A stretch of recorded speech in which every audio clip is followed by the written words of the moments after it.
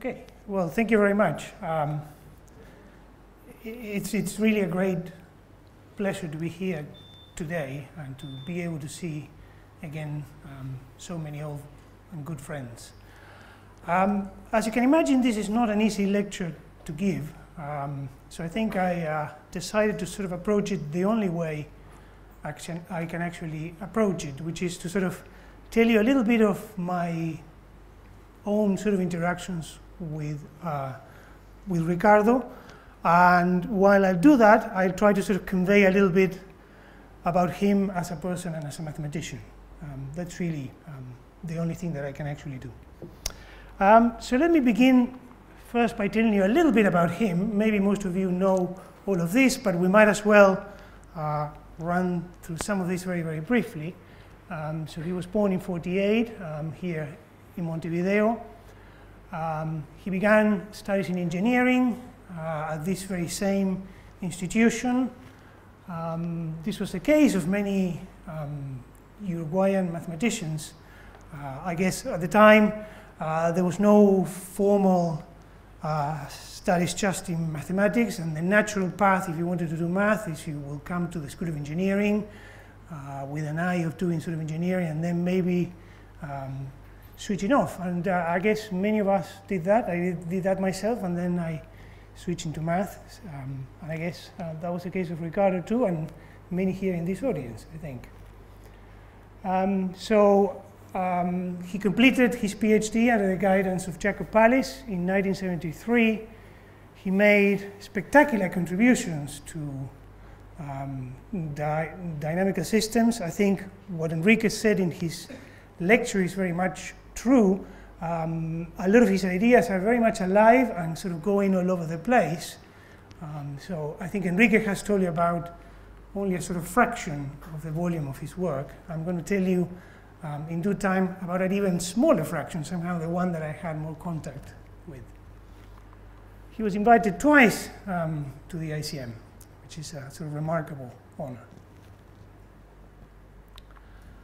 Okay, and he passed away in Montevideo as well in 1995, just a little bit before that meeting that has been mentioned on several occasions during this conference. That was also a memorable meeting for me, not just because it took place at the bank, as a lot of people remember somehow, but because it was in some sense a very special meeting. It was a very special moment, so somehow it really, we sort of put a huge effort to have to make this happen. Manier had 11 PhD students. Some of those names in that list have people that have been particularly important to me. Obviously, there is the case of my older brother, Miguel, who unfortunately is not here with us today because there is another conference honoring Ricardo at this very same time in Rio. But there you can find names like Gabriel Paternain, who I hope he was around a little bit earlier. He was there, yes. Álvaro Robela. These are people that are actually taught many of us courses in mathematics. They are exceptional lecturers. And also, I mean, of course, there you can find Gonzalo. That has been a sort of huge influence for me. Right, so I'll do maybe a sort of quick trip down memory lane. So I'll tell you a little bit the first time that I actually met Ricardo. So the first thing to say is that I do not claim to have known him well at all. So I really got to know him towards the end of his life. But I got some glimpses into his personality and of him as a mathematician too.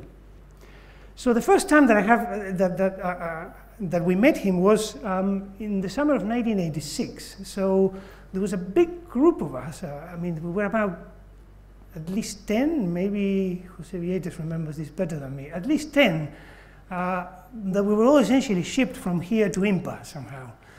So this was towards the end of a very difficult period for Uruguay. The return of many mathematicians that were abroad happened maybe 1 or 2 years before that. And they came and they found a group of young people, I guess, all very keen to learn mathematics. And we were encouraged and essentially told you should all go to IMPA, take some summer courses there. That would be a very good thing for you. And indeed it was. This was a sort of amazing thing. So I think there was 10 Uruguayans going to IMPA just at the same time during the summer of 1986. So among them were Vieites, Alvaro Rubela, and my brother Miguel. So how did we actually meet Ricardo? So Ricardo was a difficult catch. I mean, he wouldn't sort of show up. He wouldn't be at IMPA all the time. He was sort of well known that if you wanted to see him, it had to be after 2, basically, 2 in the afternoon. So we managed to catch him in the cafeteria somehow. And then, of course, he was sort of curious. So, I mean, he wanted to know who was coming from Uruguay. To sort of take these courses, so I sort of went there with my brother, and hello Ricardo, we come from Uruguay, blah, blah, blah. And then, you know, he seemed very friendly, and at the time, we were taking a course on manifolds, a basic course on manifolds. This was being given by Alcides Lins Neto, and we didn't have really much to talk with him, right? I mean, just this was around the time he has proved the stability conjecture. We were sort of little people. He was a big celebrity in some sense. So the only thing we could think of is, why don't we ask him, you know, this very difficult problem that we cannot solve from the course, and we did. And he actually dispatched the problem more or less immediately after a coffee, a Coke, and a cigarette. And then we sort of went away. So that was my sort of first encounter with Ricardo. So that was actually a memorable summer at IMPA. A few months later, he came to Montevideo and gave an unforgettable lecture here at the IMA. So once again, I guess, I mean, probably he wasn't coming that often before '85, essentially. It was essentially when Jorge Lebovitz returned to the country that we started to see more of Ricardo, essentially. So he came and he gave this incredible lecture on geodesic flows. I really don't know why he picked that topic. He could have talked about the stability conjecture. He had lots of possible topics to talk about, but he decided to talk about geodesic flows. This was a couple of years after his work with Freire on manifolds without conjugate points. So this is a kind of well-known theorem telling you that if you have a geodesic flow on a manifold without conjugate points, then the topological entropy coincides with the volume entropy that was defined by Francois earlier in the lecture, in the meeting today.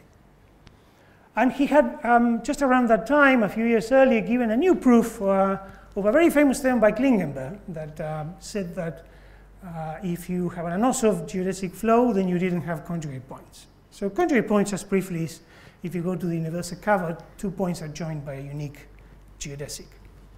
So if you have a manifold with negative curvature, this is obvious, but if you just assume Anosov, this is actually non-trivial. It's a non-trivial fact. So the proof by Klingenberg was a proof using the Morse theory of the loop space. Ricardo gave a completely new proof, and he had this sort of way of looking at the geodesic flows that we were fascinated with. At least I was. I mean, my first contact with the geodesic flow was essentially through Jorge Lebovitz. Jorge had his own way of looking at things, but somehow seeing Ricardo lecture was unforgettable. I mean, it was not just the quality of what he was talking about, it was the quality of the delivery, right? I mean, you saw just a glimpse, a little bit on the video, how good he was at sort of explaining things. So his lectures were really sort of impeccable. So I guess those who have visited the Institute here of Mathematics know very well of the informal gatherings on the corridor, right? So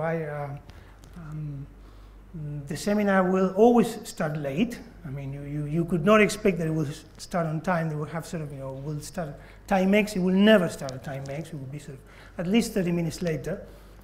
So here's so I went yesterday and took a picture of the corridor because I think I have this sort of wonderful memories of it. It looks a little different. I mean, in some sense, it looks a little different today than what it did maybe 20 plus years ago. it looks a lot cleaner to begin with. But the seminar would take place in that room, and then people will come out and sort of gather there, you know, classes of people, and there will be conversations about more or less anything. The conversations will sort of move from sort of politics to football to mathematics. When Ricardo gave this seminar, he sort of came, sort of sat there on the corridor, and we started chatting. So this was actually my first memory of a sort of kind of proper conversation with him, in which I got a glimpse of his refined and lethal sense of humor. So his sense of humor was something that you had to be very careful about. And it's very difficult for me not to talk about Ricardo without mentioning Jorge. So I think when I sort of exchanged emails with Enrique a few days ago, he sent me some slides that contain that picture. I haven't seen that picture before. I don't know if any of you had seen it. I see Martin nodding. I've never seen a picture before of Ricardo and Jorge together, and this is I think this is a great one. Okay, so as I said, I never really got to know Ricardo that well. So I left in '87 for my PhD, and my further interactions with him were essentially in the sort of period '91, '94, after I finished my PhD, and I was sort of more or less like many people after finished the PhD without really knowing what to do and looking for a direction, looking for a bit of a future, and somehow things happened in such a way that I was sort of able to sort of interact with him. But this was also a particular difficult moment for him in which he was already suffering very much with his disease. During this period, we sort of visited him with Miguel in his flat here in Montevideo. We had some sort of wonderful discussions. And I think one thing that I really wanted to say was that there was some sort of incredible moments, even during his weakest moments, you could see actually him switching the topic of the conversation to something that would be of interest to us. I mean, that was a sort of quite amazing.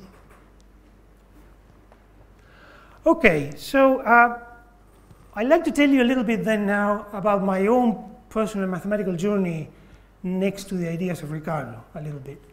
Okay, so I will be touching upon his work on Lagrangian systems. So I will tell you a little bit about that.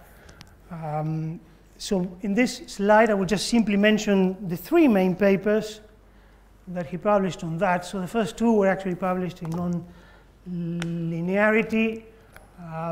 One actually, I mean, the preprint was ready for many years, but it was published 1 year after he passed away. And then the third one, which is the one that I will talk about the most, was a paper that he actually never completed. So he wrote the paper, and he wrote, I mean, a series of theorems and wonderful conjectures too, I think. And the proofs were actually given quite a few years later by Gonzalo, by Delgado, another of his former PhD students, and by Renato Iturriaga, which I guess he must be also attending the other conference in Rio at the moment. So the paper was actually published twice. So it was published as a conference proceedings, I think edited by Francois here in the audience as well, going back to that conference in 1995. And then it was reprinted a couple of years later in the Bulletin of the Brazilian Math Society with a follow-up of the proofs by Gonzalo, Renato, and Jorge Delgado. So it's really on that sort of third paper that I would like to tell you a little bit about some of the ideas. So the first thing to say, just before I go to the next slide, is that again, there is a sort of very, I mean, in some sense, a very kind of clear connection with the School of Engineering too. So I mean, so back when I was taking my courses at the School of Engineering, there were these incredible courses on mechanics. Yeah, I mean, there was Mechanics 1, Mechanics 2, And these were actually fantastic, particularly the course on Lagrangian mechanics.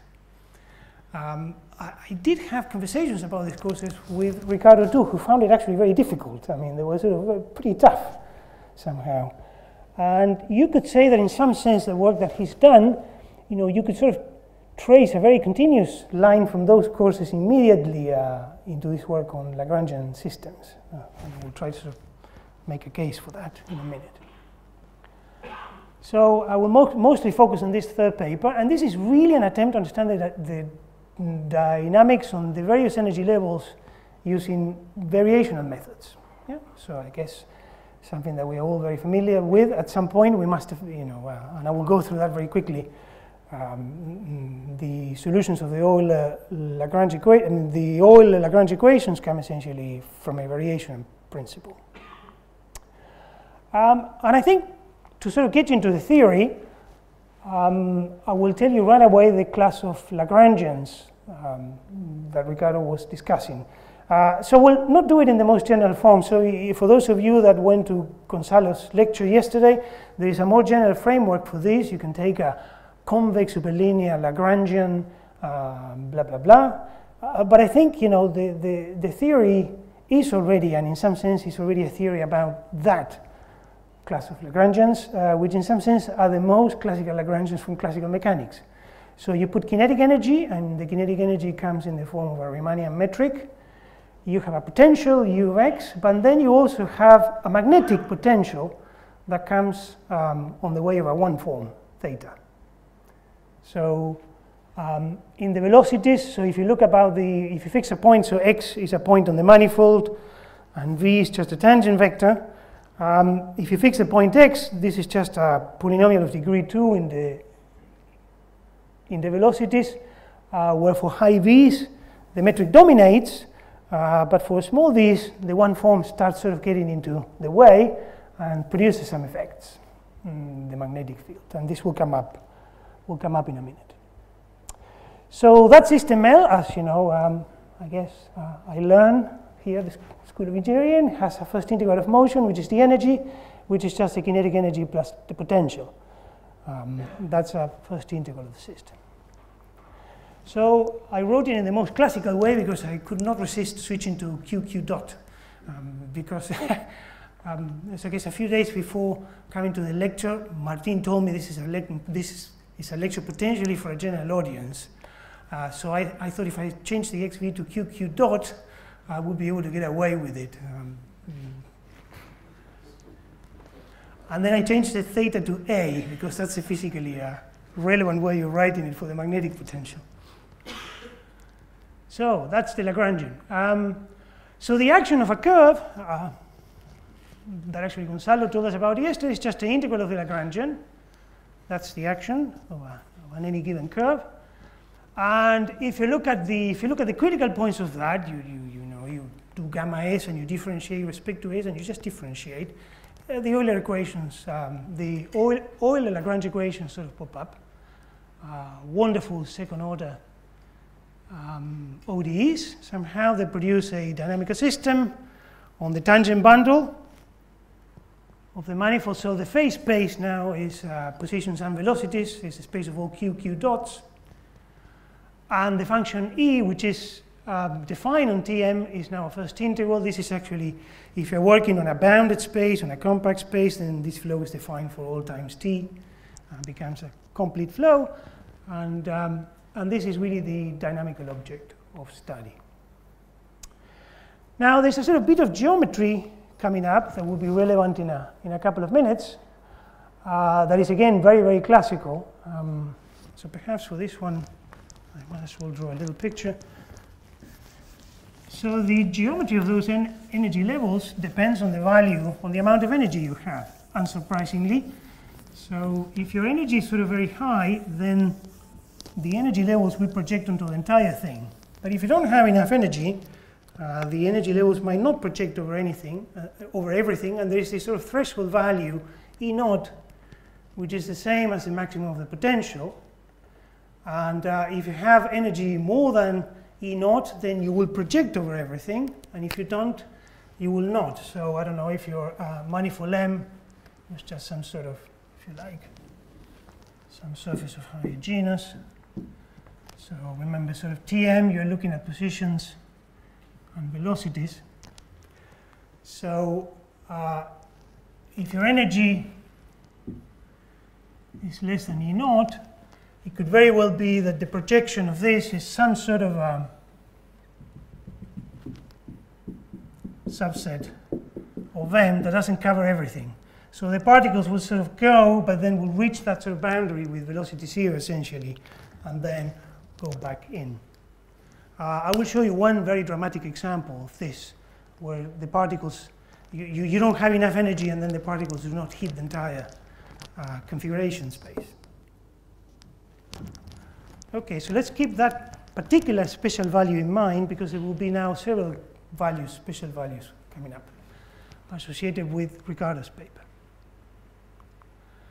Okay, so here's the dramatic example. This is my favorite pendulum. I don't know if you ever came across this one. So this is called the Botafumeiro. It's a pendulum. Okay, so you have to be considerate here and sort of imagine that that rope is not bending and it's a sort of rigid rope, but let's assume that for the moment. Have you ever come across this pendulum? Okay, so this is the story is very interesting. So this is in Galicia, and the sort of idea is that you want to burn some incense and you want to distribute the incense all along the cathedral, right?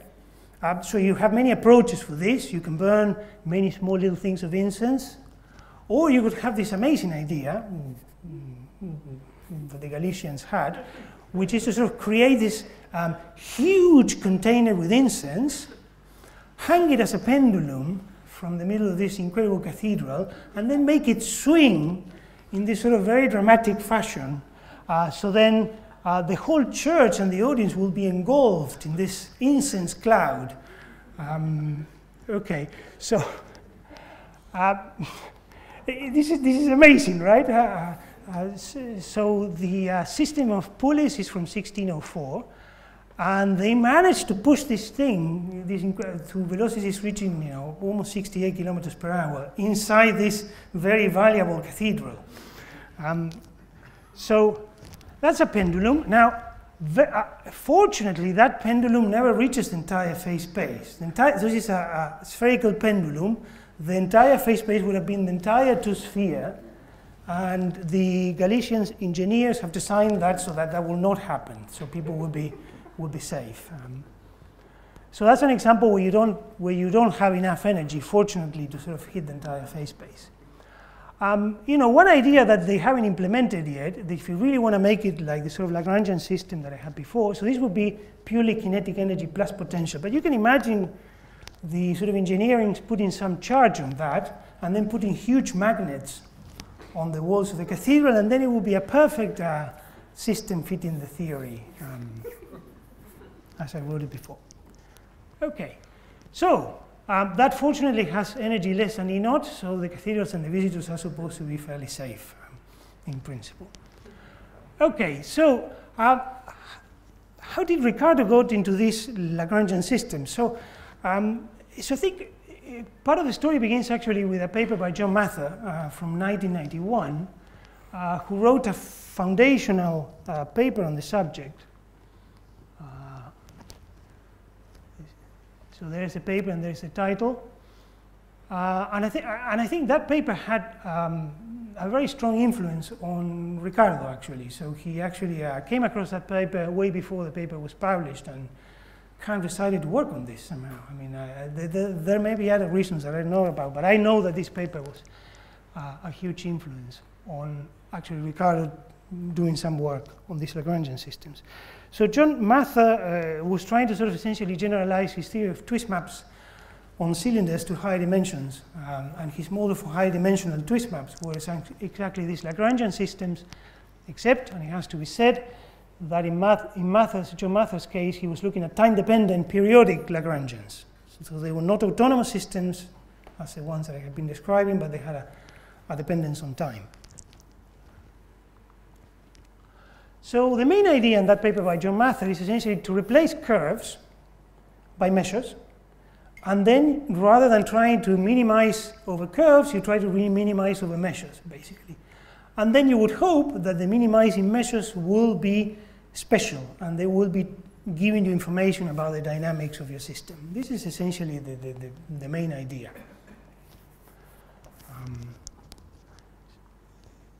So the action of a measure was also defined in the lecture by Gonzalo, but I remind you briefly, you have a Borel probability measure on the tangent bundle, you just integrate L with respect to the measure mu.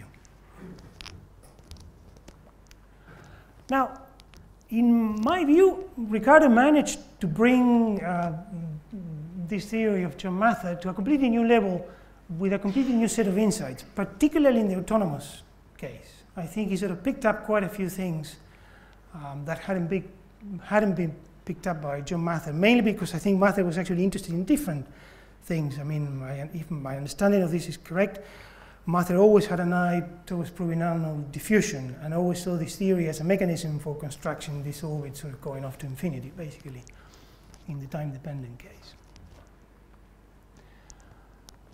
So this was an exciting time since more or less independently, Albert Fatih was actually developing his weak KEM theorem. So there was a lot of somehow going on at the time. Actually, Ricardo was working on this paper of his. So the paper of Ricardo has this great idea about these threshold values, these critical values, which nowadays they are being named in honor of Ricardo. They are called the Magnier critical values. And I will tell you about a few of them. Again, they were defined in the lecture by Gonzalo earlier, but I will remind you of the definition. It's a very simple idea somehow, based sort of on the following fact. The Lagrangians that I wrote down have this very special form, right? There's sort of kinetic energy plus something linear plus a potential. So for each x fix, you can imagine these things, they're just sort of parabolas, basically. You can think of them, right? So they will have a minimum at every point, yeah? So if you pick your k large enough, the L plus k will be positive, yeah? So if you take your k very large, L plus k will be positive, and then the action of any closed curve will be positive. So then the idea of this critical value is really very simple. It's to say, well, let's try to decrease this value of k until somehow I kind of manage to find somewhere a closed curve that has negative action. Or you can go the other way. The way this is defined, I sort of say it's defined by the infimum, and you can also do it the other way around, coming from the bottom. So he just introduced in the paper this critical value. And it turned out that this critical value had all sorts of connections with Mather's theory. So one of the first theorems that is actually stated in that paper of Ricardo is a characterization of this very simple threshold value at C of L in terms of this sort of sort of invariant measures or the action of these measures. So he proved that another way by which you can recapture this critical value is as minus the minimum of the action of the Lagrangian running over all the invariant measures of the Euler-Lagrange flow. And you can actually check, it's easy to check from the definition, that this critical value C of L is greater than or equal than this value E naught that I defined before. That has the property that the energy levels project over everything. It's again very easy to check. Now, how does this connect with actually Mather's theory? Well, I can explain that sort of quickly. The theory has gauges, naturally. What are these gauges? Well, if you pick a closed one form, you can consider a new Lagrangian, which is L plus omega or L minus omega. This would be exactly of the same kind, right? If you're just simply changing the one form by adding another closed form. But of course, if you think a little bit about it, if you add a closed form, you don't change the actual magnetic field. You're just changing the potential, but not the magnetic field. So if you don't change the magnetic field, the particle, the Euler-Lagrange flow is just the same. Yeah? You will have a slightly different Lagrangian, but the orbits will be exactly the same. Even better, when you change the Lagrangian by a closed one form, it really only depends, if you're looking in particular at these sort of actions of invariant measures and so on, all the critical value, it really only depends on the class of the form. because if you were to change the closed form by another, let's say df, when you integrate that df along a closed orbit, you get 0. Yeah? So what is really relevant of the closed form is just the class of the form, not the actual closed form. So this immediately gives somehow a function on cohomology, on the first RAM cohomology group. So if you define a function alpha of omega as this sort of critical value of L minus omega, this gives you now a perfectly defined function from H1 into R.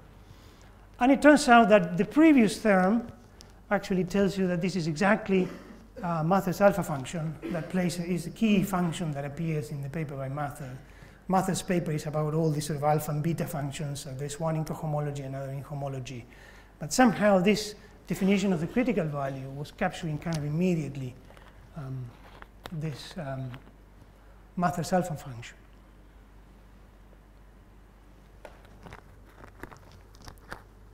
So that was Ricardo's first theorem. There were many theorems in that paper, but somehow also if you have that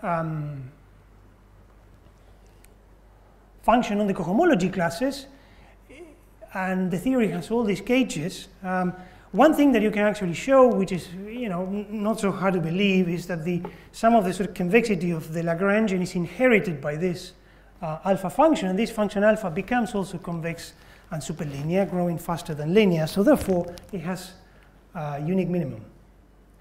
So what Ricardo did in his paper is to say, oh, well, this is a special thing somehow. I mean, this critical value somehow doesn't depend on the gauges, and you're sort of picking up one really now distinguished value associated to the system somehow. So he defined the strict critical value as C0 of L, precisely as the minimum of this critical values of L minus omega. And this is very special. It has turned out to have connections with symplectic topology. So there's a sort of wonderful kind of universe associated with this critical value, which Magnier was immediately sensing. I mean, he sort of picked up various other things, but I guess probably at that time he didn't pick up actually the depth of this critical value. But what he did pick up, and this he sort of mentioned immediately, is that all these measures that were popping up in Mather's paper, all these measures have to have high energy somehow. I mean, so I remember actually Ricardo saying, and this, what comes out of this is that all these measures by Mather have to have high energy at least C0 or higher, something that was actually picked up by Diaz-Carneiro early on, somehow, that these Mather measures had a kind of special property related to the energy in the autonomous case. So then Ricardo had a question sort of tailored particularly for my brother and myself. So in one of the sort of visits that we made to his house, he told us, well, he has a question for you too. So he said, so I think that this is very likely to be true. So if you have one of these energy levels in a Lagrangian system that is hyperbolic, that is an OSOV in the sense that Enrique was telling us a little bit earlier, it should have high energy. And I'll tell you in a minute why he was actually making that sort of conjecture. I mean, so he asked us that question, so we went away sort of thinking, I mean, this was so great, right? I mean, this is a new problem, straight from the master, particularly tailored for us, so we got pretty excited somehow, we had something that kind of nice that we could work on. So just before I tell you what is so in some sense, somehow the rest of the talk is a resolution to that question of Ricardo, I think. So before I get into that, I have to tell you a little bit about that there are actually many critical values. I mean, there's a critical value C of L, then you can change the L by L minus omega because of this gauge, then there is the minimum of that, but then there are other things that you can do which are completely natural. So with Miguel, we started to look at coverings, and we said, well, why not? I mean, this is a, completely natural thing to do. If you take just a covering of your manifold, you can lift a Lagrangian, and then if you look at the definition of a critical value, you can define the critical value on that covering. Completely natural thing to do. That value will be defined, and then the natural question was, how these values were changing with the coverings, and then you could sort of very easy check that these critical values were insensitive on the finite covers, but they were going down as you were going up in covers. Yeah?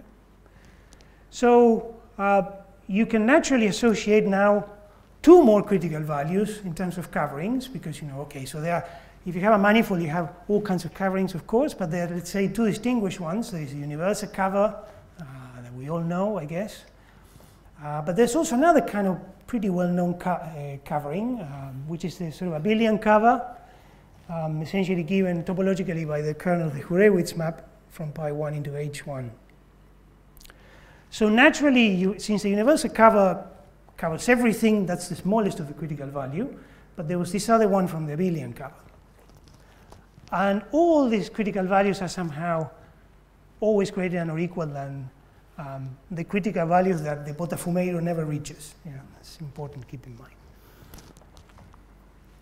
So the resolution to Ricardo's question came in several stages. Unfortunately, this was a couple of years after Ricardo passed away.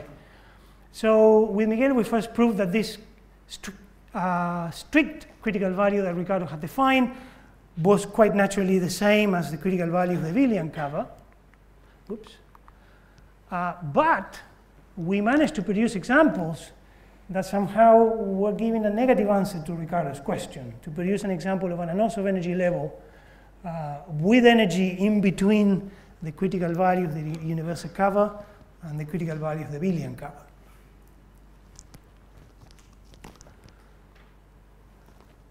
And then 1 or 2 years after, we somehow actually got the right theorem. So if the energy level is Anosov, then actually there is something going on exactly as Ricardo suggested.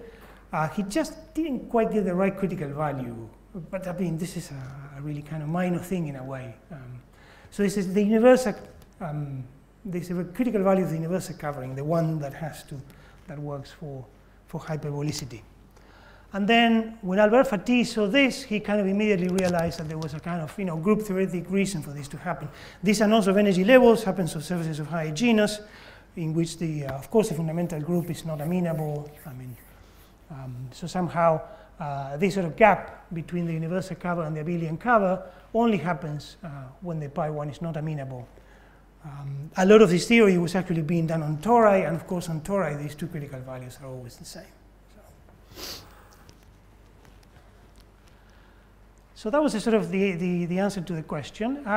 So now I'd like to tell you a little bit about why somehow Ricardo asked the question in the first place. And this goes back to the theorem of Klingenberg and his sort of new proof of Klingenberg's theorem. So the key ingredient somehow to produce this sort of phenomenon that the energy of an Anosov energy, the energy of an Anosov level has to be sufficiently high, is at the heart of all this is this Klingenberg theorem somehow.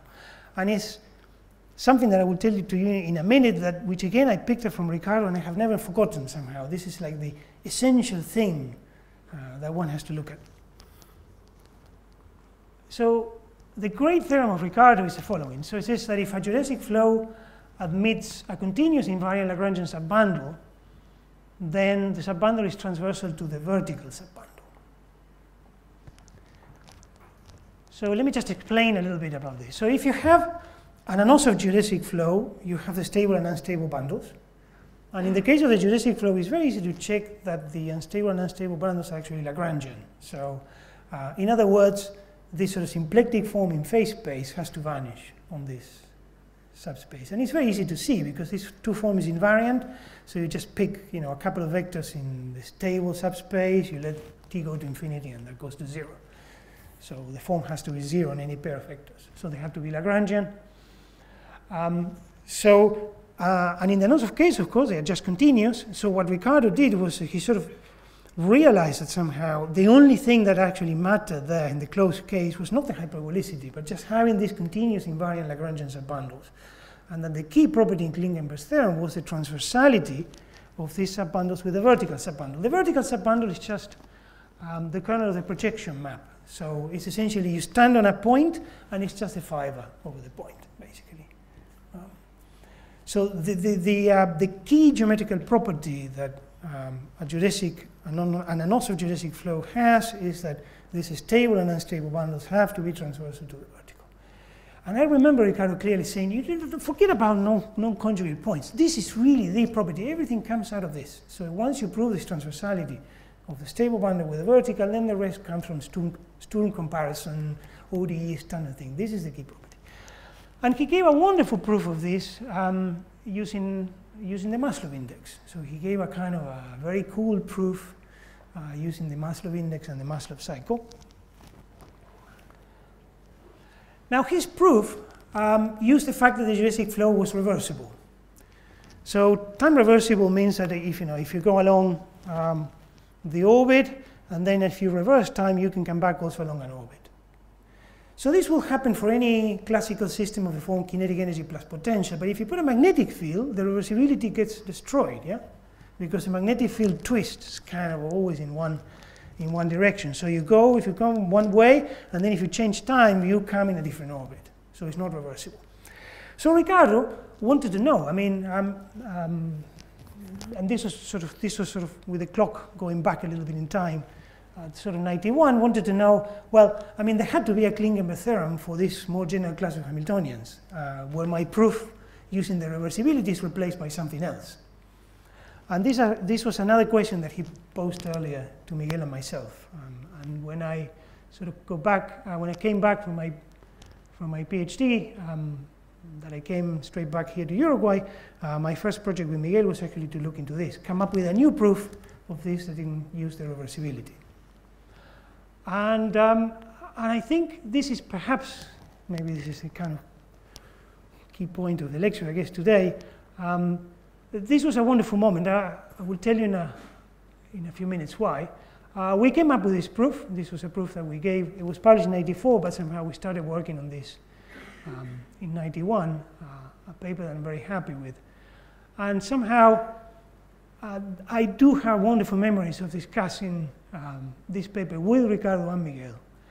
And Ricardo helped us a lot with the writing. Somehow he kind of liked the sort of idea, he liked the project, and then, there we felt his sense of humor, as I will try to show you in a minute, his lethal sense of humor more than once. He volunteered at some point, I'll write the introduction for you, and then I'll show you how to do it. He did it, and it was actually way much better than the one we wrote. So there's a sort of, I did check this with Miguel, because so at some point in the paper, the sort of emails going back and forth. This was the early days of email, and at some point, we needed to deal with the Maslow cycle, which is, not quite a manifold, but it behaves as if it were a manifold, right? It has some singularities. It's stratified, but the bad part has codimension 3, so it almost works as if it were a manifold. But we needed to get the technology right. So at some point, we needed to give the right reference, and we sort of inserted a phrase in the paper, saying that this is this was a stratified cycle in the sense of Whitney or something like that. And then Ricardo came back with the following comment. I thought it was great.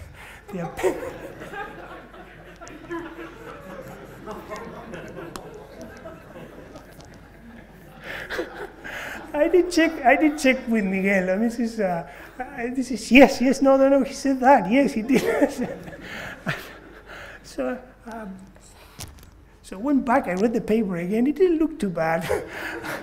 I went and listened to the symphony again, the fourth movement. It's not pedantic, it's majestic, actually.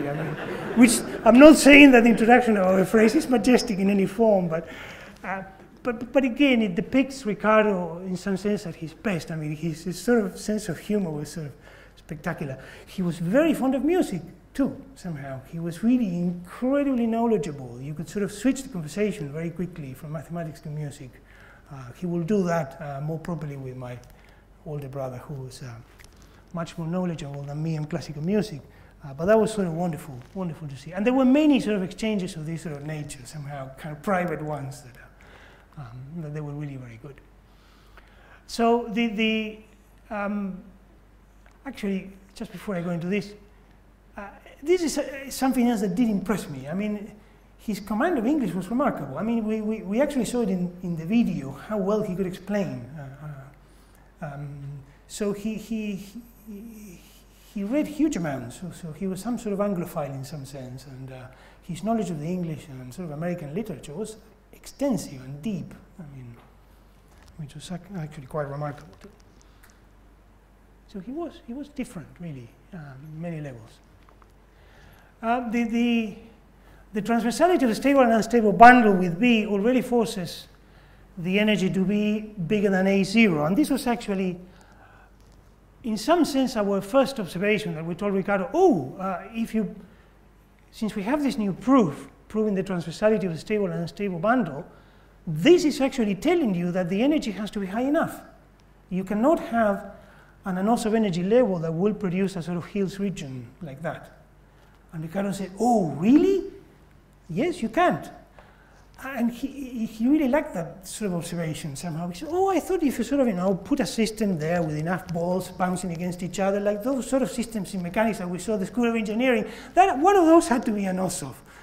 No, it can't. It can't because once you hit the boundary, the vertical vector field kind of becomes vertical. And if you are looking at the transversality, if you prove the transversality of the weak stable bundles with the vertical, you violate exactly that if you had something that projects, that didn't project over anything. So that kind of made not just our day, but our years to come, in some sense. The fact that Ricardo found this interesting made us incredibly happy. And now you can see why he asked us that question early on. So once he came up with these critical values, and these critical values were bigger than E0, then he said, oh, I have a question special for you too. Yeah? So why don't you now try to prove that this anodes of energy level has energy even higher somehow, which is higher than these sort of thresholds given by the critical value. So that was the story there. So this was really made us very happy for a long. It makes me. Yeah, happy even today. Okay, so.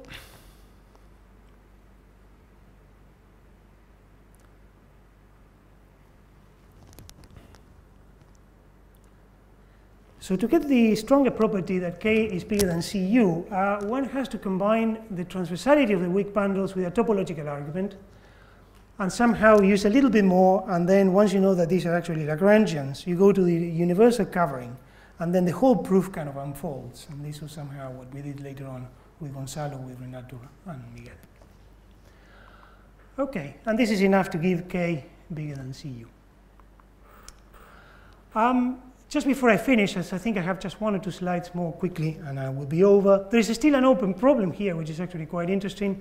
We still don't know, and this is kind of natural now in the context of Klingenberg's theorem, whether every energy level K less than Cu have conjugate points. Right, so I think I will finish just with 2 slides, because I think it's sort of quite, I feel quite fitting to finish with this for reasons that you will see in a minute.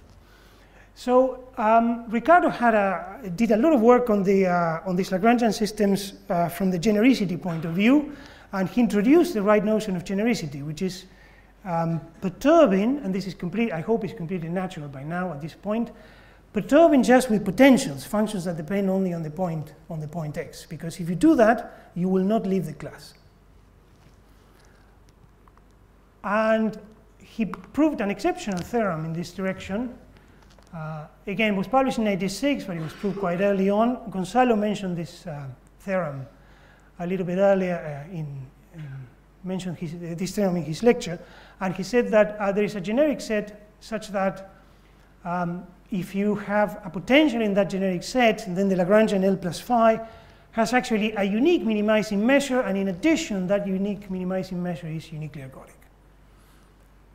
So his view was that somehow if you were allowing for genericity properties, you could make all this theory, all this sort of math theory, very, very sharp, and you will sort of start kind of getting a very, very clear picture of what was going on.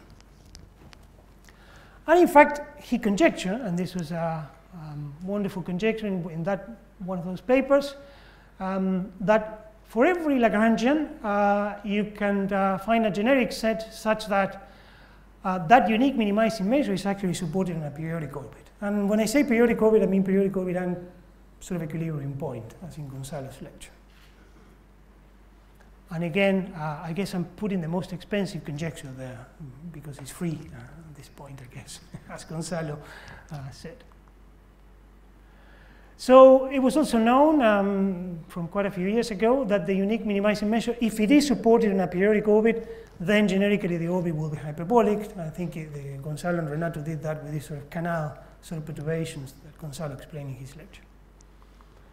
And I think I would like to finish and leave you with this, which I think is a very fitting finale, to see one of Ricardo's PhD students after decades of spectacular work proving his conjecture for surfaces in the C2 topology. Thank you.